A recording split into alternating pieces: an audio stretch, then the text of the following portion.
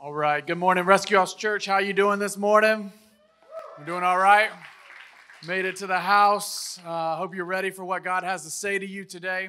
I believe I have possibly one of the most important messages for you today that I believe if you'll take it in, you'll let it sink in, you'll put it into action. I believe God is going to use it in a very, very powerful way. A couple of family just items for us before I jump into today's sermon. One is our house party this Wednesday night. I really want to encourage you to be at the house party. Anybody excited about the house party? Come on, somebody. It's going to be fun. It's going to be full of vision. It's going to be full of worship. Everybody who shows up is going to get one of those legit Rescue House shirts that the band was wearing up here. So you get that for free. You got to show up, get there early. I want to encourage you to get here about 6 or 6:15 because we're going to transform that atrium. It's going to look like you're going to walk into something 80s legit. I promise. I don't even know what the word is to describe it, but we're going to transform the atrium. We're just going to have fun, and then we're going to come in here about 7 o'clock, and we're just going to worship God. And I've got a strong word for us about the church that I see moving forward here at Rescue House, and I want you to be a part of that night. Afterwards, we're going to have an ice cream social. We're going to have childcare for birth through 2nd grade. Okay, so if you have a child that's 3rd grade and older, they're welcome to come in the experience as well. And so we just want you to come and bring the whole family, and we're just going to have a fun night. You know, Christians aren't really known for throwing very good parties, and we're going to try to redeem that reputation. We're going to renew that reputation this Wednesday night. We're just going to have so much fun, and I want you to be there. Anybody's welcome, so come on, come all, get here about 6:15, and let's have some fun. If you can't get here that early, if you can just get here at 7 o'clock, come on at 7 o'clock. Come at any time you can to be a part of that night. The second thing I'm really excited about is our next Equip seminar. One of the things that God has really just given me a vision for is that it's my job, based on Ephesians 4, to equip you to do the works of ministry and to equip us to do that. And I take very seriously that. And so one of the things that we're doing that's brand new, we've already done one at the end of last year, but we're going to do 6 this year. That's my goal. And the first one that we're going to launch this Equip seminar is a His and Hers Equip seminar. You say, well, what does this mean? It means that we are going to do everything in our power for 3 weeks at the last 3 Sundays of February. So the first Sunday in February, Super Bowl Sunday, we're not doing that because you ain't coming. You're going to be eating buffalo wings and chips and dip, and so will I. But the 3 Sundays following Super Bowl Sunday, we're going to have this Equip seminar called His and Hers, and it's basically us doing everything in our power to equip you to become the best woman of God in Christ Jesus that you can be, and the best man of God that you can be in Christ Jesus. And so what you're going to do is you're going to show up, and the men are going to go one place and the women are going to go the other place, because there's some things that men struggle with that maybe women don't, or there's some things that women go through that we men don't understand. Come on, give it an amen, right?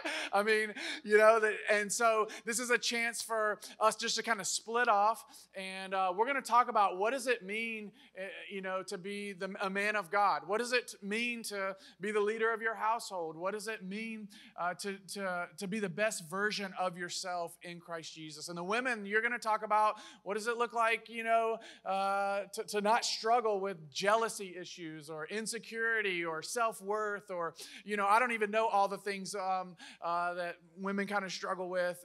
But my wife, Lauren, is going to help lead kind of the women along with some other women, and I and some other laymen are going to help lead that one. And so you have to register for this. You have to sign up for this, and you do that online at rescuehousechurch.org. You can click on Equip Seminar, the banner, and we will have childcare for you, okay? So we're going to take care of the childcare. You just come, you show up, and the men are going to go one place, the women are going to go the other. And for 3 weeks, we're going to talk about what it means to become the best version of ourselves in Christ Jesus. We're going to equip women, equip men, and it's going to be powerful. And you don't have to be married to show up. We're actually allowing high schoolers and up to come to this. And you can be single, you can be married. It doesn't matter if you're a man, you're a woman, high school and up. We want you to come and be a part of this. But you have to register. You have to sign up. And that's just our way of wanting to equip you and to come beside of you in this journey, because we're not meant to do life alone, and it's hard and it's tiring at times, but together, come on, we believe we're better together. Come on, clap your hands if you believe we're better together. We need those relationships.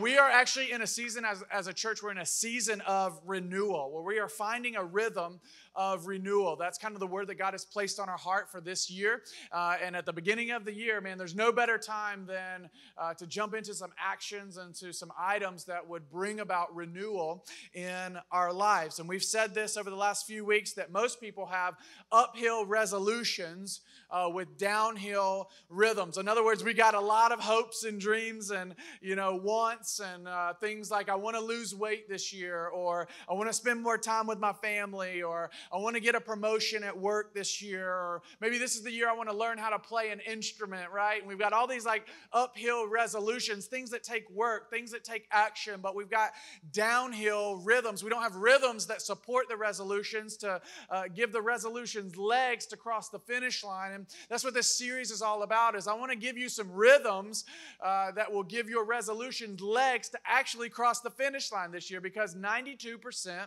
of all resolutions are tossed out by Valentine's Day, and we don't want that to happen this year. And so we want to hit some root issues. We don't want to just hit behaviors. We want to hit root issues that are going to sustain your resolutions. And I want to encourage you this year, if there are things you want to change, things you want to see God renew, things you want to fix, please, whatever you do, don't try to do it on your own.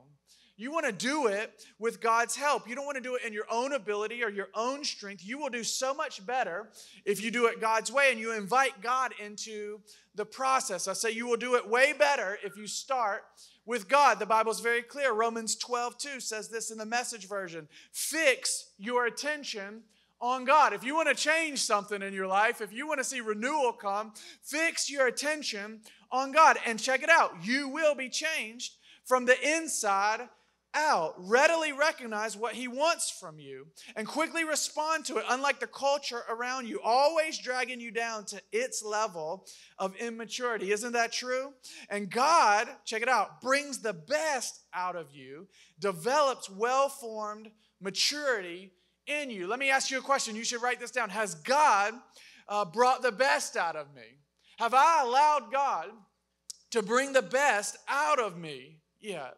And that's what God wants to do, but He wants to do it through helping you find rhythms of maturity, and He develops you in that way. And so each week in this series, I want to encourage you, if you have not been here the last couple of weeks or you missed a week, please go back online at rescuehousechurch.org and watch these messages, even if you got to listen to it in the car, whatever you've got to do, because we're finding rhythms, and we're building these rhythms on top of one another.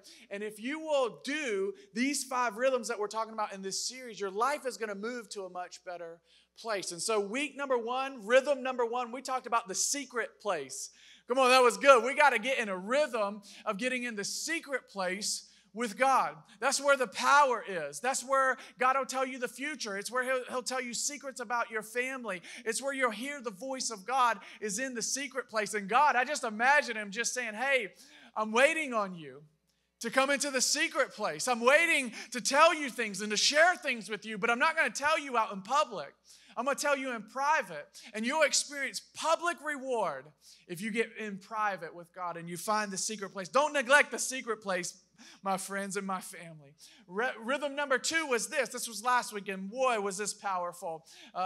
Minds were blown last week as we talk about getting in a rhythm of controlling our thoughts. Because we talked about everything begins with a thought. Do you know that? Every action, every word you say, everything you do, it always begins up here first. And if you can learn to take your thoughts captive and make them obedient to Christ, man, if you can get in a rhythm of that, your life is going to move to a healthier place, because every action starts with a thought. I told you, if you want to change your life, you start first by changing the way you think. And so we talked about that. It was powerful. Today's rhythm is a giant one, though. It is huge. It is kind of next level. In fact, how you live out this rhythm is going to determine how well all the other rhythms kind of work out. Today's rhythm is going to help you maintain all the other rhythms. And this rhythm has shaped you way more than you realize. This is rhythm number 3. Write this down if you want to go to heaven. Choose the right relationships. That's the rhythm number 3. We're going to learn the rhythm of choosing the right relationships in our lives. You are where you are, and you are who you are at this point in your life due to the people you have been around in your life. I promise you, good or bad. And some of these people, come on, you know they weren't your choice. You're like, I did not choose you, okay? But you're in my life, and we got to deal with this. Like, I get it. Some of them you didn't choose, but a lot of them you did choose. And you are, come on, the sum total of your relationships. You are. And whether you know it or not, and outside of your decision to follow Jesus as your Lord and Savior, choosing your relationships is the most important decision you will ever make in your life. It has that much of an effect on you. Proverbs 27:19 says this, a mirror reflects a man's face, but what he is really like is shown by the kind of friends he chooses. And so don't tell me choosing your relationships isn't important when the Bible's very clear about that. I tell you all the time, you show me your friends and I'll show you your future. I can actually look at your life right now and have a great idea of the type of friends that you choose just by knowing a little bit about you, because we are the sum total of who we hang out with, of who we are with, and it's very, very important. And you need to know that you have some choice in this process of who you hang out with. And I'm telling you, it determines a lot about your life, more than you would ever think. And so today I'm going to give you 4 verbs, all right?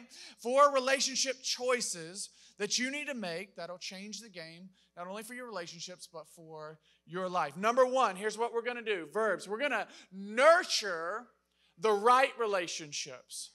We're going to nurture the important relationships. All right? That's first and foremost. And first off, hopefully all of us have some important relationships and some the right relationships. I'm talking about our relationship with Jesus. I'm talking about relationship with my spouse or my fiance, or relationship with my kids, or maybe it's a godly friend that I have. We're going to learn as followers of Jesus to nurture the important, nurture the right relationships. God has given me a strong vision for the next several years at Rescue House to come alongside of you and to help equip you and teach you how to nurture the right relationships in your life. I think it's one of the most important things I can do as a pastor is teach you how to choose and teach you how to nurture and develop the right and the most important relationships in your life. If we're being honest, we have a lot of marriages in our church, in both locations and online. We have a lot of marriages that need nurturing in our church family. And it's going to take work, a lot of work, to nurture my marriage and to nurture my relationship with my kids or that godly friend or my relationship with Jesus. You know, somebody said recently to me, it was like, because I counsel a lot of couples in our church, and oftentimes they'll say this, you'll say, we're just struggling, and we're struggling because there just ain't no fire in our marriage right now. This dude, he kept saying fire. I say fire, but he was like, there's no fire in our marriage. There just ain't no fire. And I'm like, it's fire, first off. That's what I'm thinking in my head. But, there ain't no fire in here. And it's like, it's my marriage, and we've got a bad marriage. And I just want to be like, that's like looking at a fireplace and saying, that's a bad fireplace because there ain't no fire in it, right? That's what, and I'm just saying, it's not the fireplace's fault, come on somebody, that there's no fire in there. It's your fault. You need to get off your rear end, go outside, brush the wood off, dry it out a little bit. Maybe you need to chop some wood, bring it back on in, go get you some newspaper, strike a match, and put the fire in there. Come on, you got to feed the fire, amen? If you want some fire in your marriage, you're going to have to feed the fire. It takes work, and by work, I mean consistent work, right? Because I'm going to tell you what, once you start getting the fire going, and you sit back on your couch, and you're cuddling up, and it's romantic, and all of a sudden, guess what? That fire's going to start to go out, and you got to get your rear end back up, and you got to go do it all over again. And that's what a marriage takes. It's what relationships take. You got to keep working. When I say work, I'm talking about consistent work. Come on, you turn to your neighbor and say, you got to feed the fire. Tell them. Relationships take work. And can I just tell you this? Can I tell you this? This might be helpful for you. Just because your relationship takes work doesn't mean it's a bad relationship. I think some people think, well, I'm just not feeling it anymore, and we just don't feel like in love anymore, and so, it must be a bad relationship. No, it takes work. I love my wife. My wife is an angel. And that's harder than you think to deal with, okay? Like her holy wings like flapping me in the face all the time, telling me what I need to do, right? Blinding me with her halo. It's hard to be married to an angel, okay? But I'm telling you, and I'm a pastor, and we pastor a church, and I'm telling you, it takes work for Lauren and I to make our marriage work. And that doesn't mean it's a bad relationship. It just means we're invested in it. We love each other. We're not going to neglect date nights. We're not going to neglect continuing to learn one another because we're different people than when we were in college to when we are now. So we've got to continue to love one another and learn one another. And my love language is words of affirmation. And it's just like when Lauren just says, hey, I want you to know I'm proud of you. I'm like, I am a man right now. I just feel like legit, right? Like when she's like, hey, I just want you to know that sermon was amazing. It was awesome. I'm just like, I can just feel like I'm Superman, right? Like, I'm a white boy, okay? I'm trying my best, my bad. But I just feel like I could do anything and accomplish anything. Lauren, man, for her, like she has a lot of different love languages I've learned, but her main one, I think, is just quality time. And by quality time, I mean like just sitting and talking. Like she loves to just have a moment where we just like sit and talk. And I'm like, can we do something while we talk? And she's like, no, we just want to sit and talk. And talk she does. And I just listen, and she likes that, and it takes work. It takes work to invest in your kids, and oftentimes what you want to do is just try to buy them big toys and things and possessions, and I always try to teach you, and I always tell you this, that time is greater than toys. Spend time with your kids. Invest in your kids. The grass is not always greener on the other side, and if it is, the water bill is way higher, trust me, okay? Because they're nurturing it. But I'm telling you, the grass is greener. Come on, you know this. Where you water it, where you nurture it. This just might be for somebody today. Don't give up on your marriage. Don't even let that thought come into your brain. Take it captive, make it obedient to Christ, and you stick it out. The Bible is very clear that you'll reap a harvest. If you won't grow weary in doing good, and you won't give up, and you won't bow out. And I know you ain't feeling it. You ain't felt it after 2 years of being married, because that's when it wears off. But what you have to do is you have to make choices to work at it and to invest in it. And guess what? The feelings will follow your choices. Write this down. Feelings aren't facts. And so just because you're feeling it doesn't make it a fact. And so I know sometimes you're not feeling it, but if you'll make godly decisions and choices to invest in the important relationships, I promise you that feeling will come. And so don't give up on your marriage. Don't give up on your important relationships. Lead with your choices, and your feelings will follow. A couple of exciting things that are coming up, and I'll give you dates at a later time. But in March, we're actually going to have a men's night, a men's worship night, where all the men of Rescue House Church, I'm asking you to come, and let's just worship together. We've booked an incredible speaker. I'll let you know later about it. An incredible speaker to come in and speak to our men that night. In the fall, we're going to have a ladies' night. We're doing the same thing. We're going to bring in somebody to speak at that event as well. And then we have already booked our speakers for Thrive Marriage Conference 2020 in February of next year. And so we've got things in place. We want to help you nurture your important relationships. It's a vision that God has put on me. So be looking for those things, and take us up on those opportunities to dive deeper in the relationships that are most important. 1 Peter 4:7-8 says this: the end of all things is near. Therefore be alert and of sober mind, so that you may pray. Above all, I love this, love each other deeply, because love covers over a multitude of sin. We believe love covers, that love wins, and when we do that, but it takes work. Number two, So first, we're going to nurture the important relationships. Number two, we're going to restore my broken relationships. Now, this is very, very painful at times. I get it. If something is broken, there's been some pain involved. But I promise you, the pain of continuing to live in bitterness and unforgiveness is more painful than actually trying to fix and restore the broken relationship. So I know some of you in here, this is hard for you because you feel like, man, I'm trying to do all that I can do, but the other person isn't willing to play ball. And so it's kind of one-sided here. And the Bible actually addresses that in Romans 12, 17, and 18. It says, do not repay anyone evil for evil. If it is possible, as far as it depends on you, so you do all that you can do, live at peace with everyone.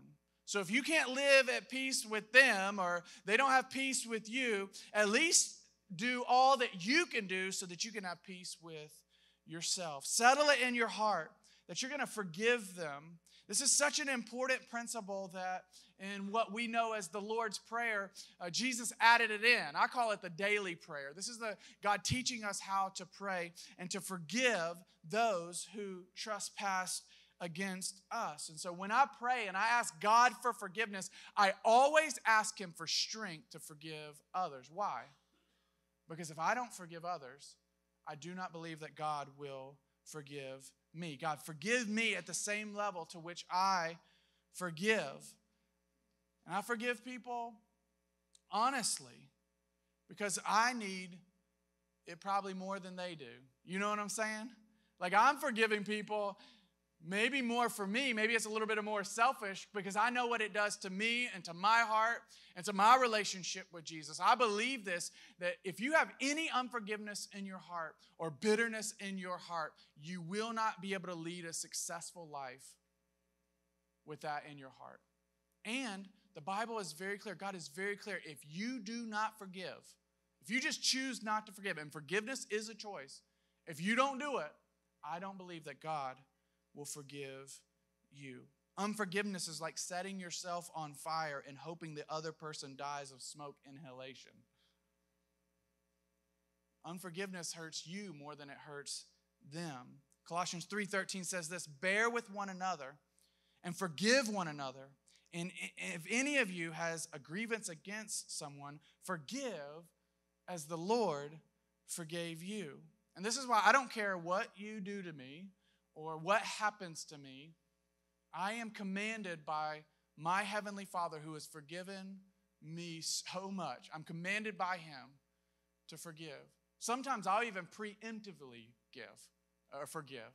I will say, God, whoever wrongs me today, or maybe somebody says something about me this week, God, I just want you to know I'm going to go ahead and preemptively forgive them. I'm going to go ahead and release it to you. And there's somebody in here or watching online or at our Winston campus who you have unforgiveness in your heart. And the best thing you can do today is just release that to the Lord. And you just say, God, they don't owe me anymore. I forgive them. And you make that decision to forgive and begin to fix and restore a broken relationship. Number 3, this might be one of the hardest ones, is to sever any harmful relationships. We're going to sever any harmful relationships. Now, can I just disclaimer, I am not talking about your husband or your wife, okay? Like some of y'all are just like, man, I just got my ticket. I'm going to go home and look at my husband and say, Pastor Matt said, get up on out of here. All right? No, I'm not talking about your husband. I'm not talking about your wife. I'm talking about the relationships that we've allowed in our life that are not good for you. And some of you are in a relationship right now that's toxic and is harmful to not only your life, but your relationship with Jesus. And maybe you feel stuck, or maybe you just feel like, man, I don't know what's going to happen if I sever this or break up with him or her, and I just don't know what the future looks like. But in the words of the great theologian Luke Combs from Appalachian State, what I thought would be the death of me was my saving grace. It's a country song, y'all. And who knows, you might not have to see your ex-future mother-in-law anymore, right? Like, some of y'all need to listen to WTQR. But more than ever, people in this day and time, as I see and been doing this for 10 years, more people than ever are having flirtatious conversations over Facebook and social media, and the devil just feeds on that, and it eventually takes you out. There's a story, this is a true story. You can totally look it up. There's a husband and a wife, and at the same time, they were cheating on one another. And they didn't know it, obviously, and they were using Facebook to kind of do it. And so she was kind of talking to her new man, and, he was talking to, his new woman, and they were having these conversations, and they just weren't happy in the marriage. And so they set up a time simultaneously. She was going to meet with him, and he was going to meet with her, and they had it all figured out, and they were conversating. And then they show up, and guess what? They was cheating on each other with each other. Can you believe that? They were having an affair with each other. And they got so mad about it when they showed up at each other that they got a divorce. I'm like, y'all were like, what is going on here? Like, it's amazing. There are stats out there that more affairs start on Facebook than any other medium that's out there. No longer are people like hooking up at the club and stuff like that. They're starting flirtatious, dangerous conversations online behind their keyboard or behind their phone. And it just escalates, and you think, oh, this isn't very harmful, and all of a sudden God the enemy takes you to another level. I would encourage you, if you've ever had those feelings or thoughts, I want you to read Proverbs 5, 6, and 7. Those chapters, Proverbs 5, 6, and 7. And those chapters, I tell other pastors sometimes, you read that scripture, those chapters, because it shows you that it's not worth it. It shows you what happens to an adulterous relationship like that, and it's not worth it. I'm telling you, listen to me. This is for somebody. It will ruin everything you've ever worked for, and it'll take you out, and it's not worth it over a few minutes of pleasure. And the enemy's a great deceiver in that. And I'll tell people all the time, if you got to change jobs, if you got to move states, if you got to go to another country, you do whatever you have to do to make sure that you don't engage in that. Go live with your mama if you have to, right? Like, whatever you have to do. And I'll be honest with you, I'm a pastor, but I'm also a man, and I have to remind myself almost weekly. I do this. This might be TMI, but I do. I almost remind myself weekly of the fallout if I were to ever engage in an affair. And I think about it. I think about the hundreds, if not thousands of people I would disappoint. I think about the hundreds, if not thousands of people who would walk away from God. I think about all of the children in our children's ministry and how many of their lives would be altered by maybe leaving this church and maybe never stepping foot back into a church. I don't know. But one decision by me could disappoint and ruin a lot of people's lives. And I'm just telling you, it's not worth it. And so if that's you, the moment you walk, you need to cut it off. You need to text them and say, it's OVER. Okay, you need to tell them. Tell them it's over. Cut it off. Do what you got to do. Proverbs 13:20 says this, walk with the wise and become wise, for a companion of fools suffers harm. And I just don't want you to walk through that. It's so painful, and it's not worth it. Fix your attention on God. Don't let it destroy your life in a way that you cannot even imagine. Here's the fourth choice, and this is a happy one. The other ones were kind of maybe a little bit more serious, and this is serious, but it's a happy one. Number 4 is we're going to initiate some meaningful relationships. So we're going to start some relationships that we don't have maybe with people who are godly people. We want godly friends, godly mentors, and a lot of people want that, but they're not willing to do what you got to do to have those type of people in your life. And the Bible recognizes that the gravitational pull for us is to actually not do this and to not set up godly relationships and godly men and women and surround ourselves with those type of people, especially men. I mean, men are like, I can do it all by myself, and you can't. You weren't meant to do life alone. All of us need meaningful relationships, but it takes work. It's an uphill rhythm. Hebrews 10:25 says this, Let us not give up meeting together, as some are in the habit or rhythm of doing, but encourage one another, and all the more as you see the day approaching. He's talking about the day that Jesus is coming back. We've got to meet together. We've got to initiate some meaningful relationships. So for the rest of our time, the next 10 minutes, I want to just give you 4 or 5 ways. We'll see how many we can get to. I don't know if we'll get to all of them. 4 or 5 ways that you can initiate healthy relationships. These are relationships that you need to initiate. Number 1 is you need to develop a relationship with my church. Okay? You need not my churches per se. I'm just saying you need to own a body of believers. You need to say, maybe it's Rescue House. I'm inviting you to make this my church, right? But you don't have to. But I'm talking about becoming an owner within a church. And to find a place of belonging, you'll move to a better place when you invest and you choose to belong. There are actually 30 scriptures in the New Testament that you cannot live out if you're not connected to a body of believers. The Bible makes this assumption that you're just going to be a part of a body of believers. Ephesians 2:9 says this, you are members of God's very own family, and you belong in God's household with every other Christian.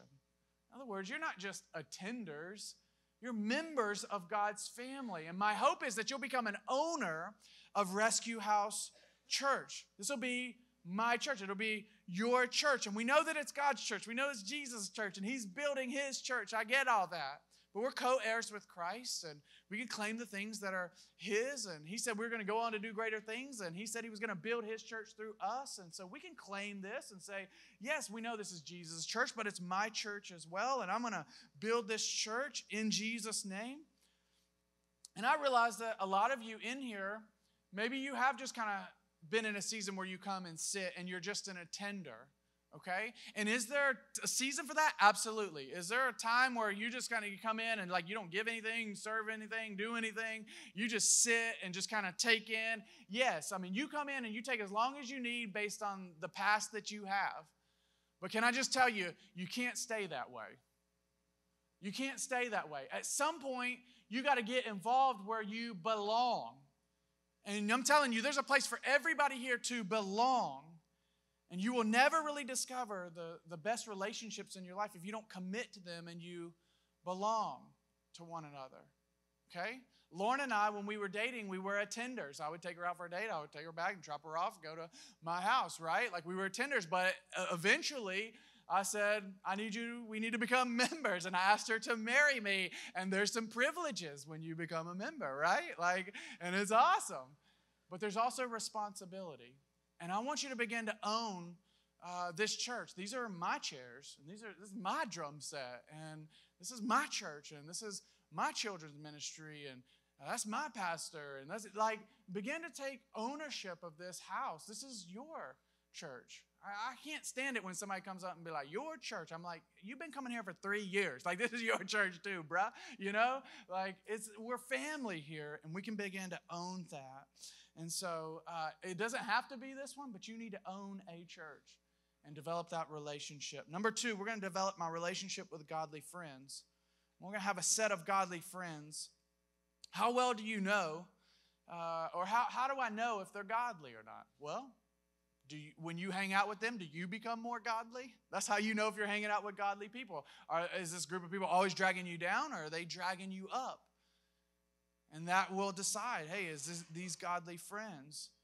And this was kind of the rhythm of the early church, as they would meet together and they would share with one another. And yes, they had big times of worship, but they more so met in the homes, and they would, and it's like our Connect group ministry. And that's where the growth would happen, is in the groups and in a circle. That's where real life change would happen. That's what Acts 2:44 says about the new believers. All the believers, they met together constantly and shared everything with each other. They shared everything with each other. Now, a lot of times our mind goes straight to their possessions, is what they shared. But the key to an awesome group, an awesome circle of friends, godly friends, is when you get to a comfort level, when you feel free to share. Share what? The real you. the real you? Because come on, let's not act like all of us aren't wearing masks right now. Because we are. All of us are. I am too. There are some things you don't know about me. And I ain't going to tell you either, right? And you ain't going to tell me either, right? Like we're all here wearing a mask. And what I love about Connect Groups, what I love about our groups ministry is it allows you to take off the mask and it allows you to be comfortable to be you and to share you and to share what you're really feeling and to share your raw emotions and to really share your struggles. And you get a chance to be the real you. And so I don't tell you everything that I'm going through. I'm kind of a TMI pal. I tell you a lot more than I probably should. But I don't get up here and tell you when I'm discouraged because I'm here to encourage you, okay? And so I don't tell you that. But there are some people in my life that I do have that I go and I tell and I say, I'm discouraged about this. Like I'm struggling with this. And so I might not tell you, but I have somebody I can tell. And do you have a platform? Do you have a group of people that you can share that with and you can take off the mask and you can share the real you? I'm going to tell you what, that's where spiritual growth happens in our church. Spiritual growth doesn't really happen very much. I mean, it does a little bit in the rows, but when you get in a circle of friends, godly friends who love you no matter what and allow you just to be you and you can take off the mask, boy, that is where true spiritual growth happens around the presence of Jesus and the Word of God. And so you're in luck today. Today, actually, we're launching our spring and our winter and spring semester of Connect Groups. And I want to encourage you to get in a group. Get in a group. Get in a group. Do whatever you got to do to get in a group. If you want to start a group, start a group. Let me know. We'll start a group. We'll do whatever we got to do to begin these groups. And there were some people that actually sat down with our creative team, and they just shared what Connect Groups has meant to them. And so I want you to turn your attention to the screen and check out these video of our family.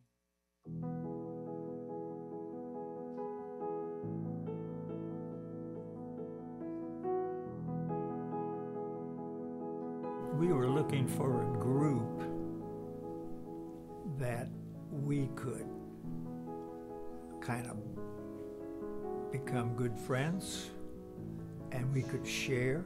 We were just looking to build relationships with people outside of our normal friend group. Find a set of people that you can have fellowship with. To us, it got us involved in church.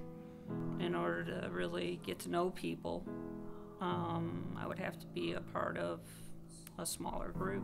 We made the decision then that, this is something that we need to prioritize our lives around. I wanted to connect with other believers. Blessed to grow as a Christian. I needed to branch out more to get to know people better.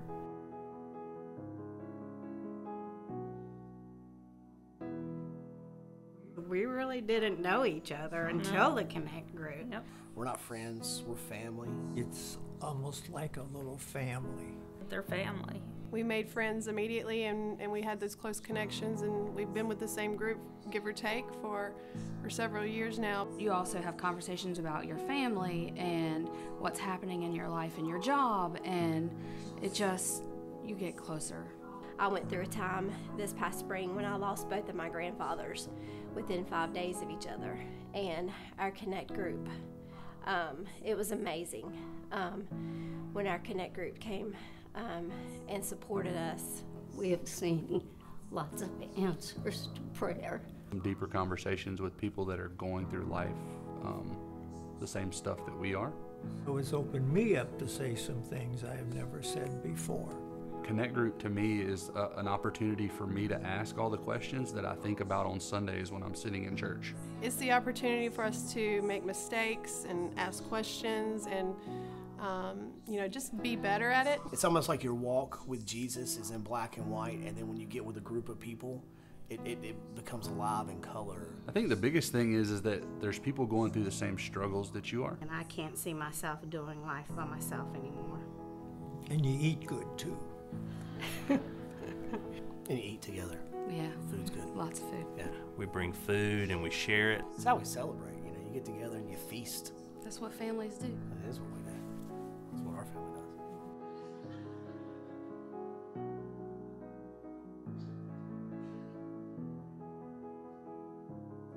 It has made a huge difference in my life, in our relationship. When we started the Connect group, I was a stay-at-home mom, so it was just me and kids, and so the adult interaction was really good for me. I think it's only grown our relationship. Life wasn't meant for you to be alone. We all come together. We all bring something to the table. You just see how it changes your life. Just see how your heart grows because you've gained family. It gives you a chance to get involved with other people, to go out into the community, to be the hands and feet of Jesus. It's just a wonderful experience, and I would just encourage anybody to become a part of that. You got to join a Connect group.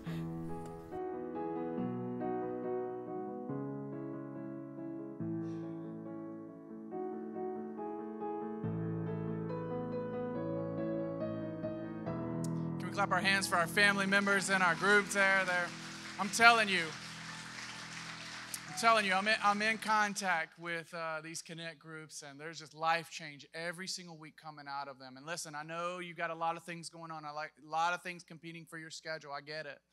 But one of the best things you could ever do, one of the best decisions you could ever make, is to choose godly friends and to godly relationships that challenge you, that pray for you, that you can take the mask off, you can remove it. And I want to encourage you to do that today.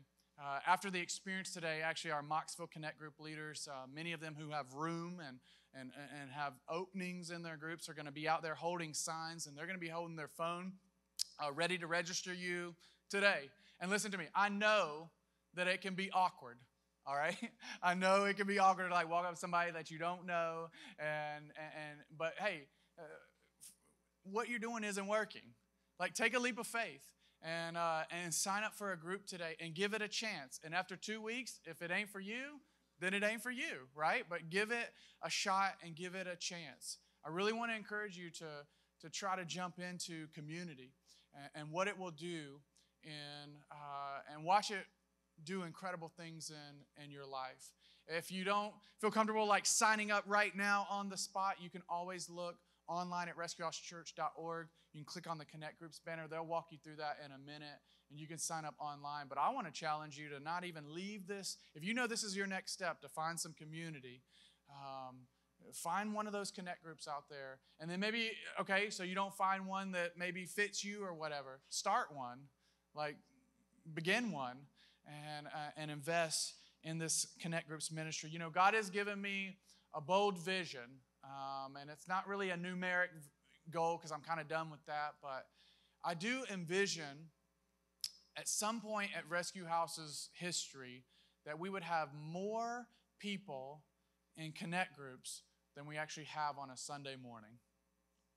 Now, what kind of spiritual growth would that look? How would we grow as a church if we actually had more people in Connect Groups throughout the week than we actually had on Sunday morning? And I just feel like God's given me a kind of a bold vision for that, and we want to continue to develop that ministry because it's making such a difference in so many people's lives.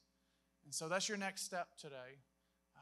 The last thing I'll share with you, and then I got to go, but number 4 is to develop my relationship with God. Okay? This is important. This is the most important one, is to develop my relationship with God. And I want to just say this right here. Have you ever wondered, or have you ever thought what it would look like, seriously? Come on, this is for somebody today. If you decided today, walking out of here, I'm going to go all in with God.